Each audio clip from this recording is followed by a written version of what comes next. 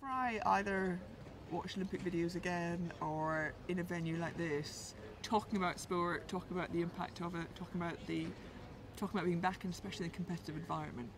You know, I've been so lucky over the years. I've worked with a brilliant group of very driven, ambitious, fun, charismatic people.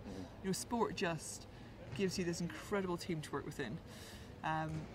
And you talk about the moment, you know, the really competitive moment where you put everything on the line to see if you can be the best in the world at what you do.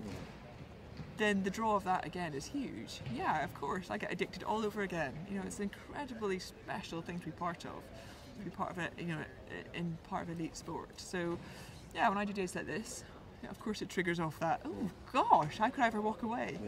But that's why you can never make it's like any major decision. You need to somehow slightly detach from the emotion and make a really, you know, the decision that's right for you. You do a lot to make yourself the best in the world, and it's, you know, a tough road to follow and incredibly exciting and challenging, and you love it along the way.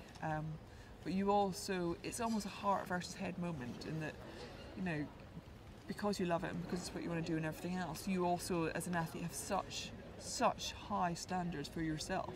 If you get to a point where you think you're not going to keep meeting them, or the hunger isn't there, or, you know, there's injuries, or your body won't cope, or there's a lot of different reasons that retirement will come into it. But it's almost having that, I need to make this decision in a slightly more unemotional way, that for all these reasons it's at the right time to stop. And I think if you know when that time is right, then that's really good as an athlete. The hard bit is when this is agonising, I don't know what's right, there's no obvious way.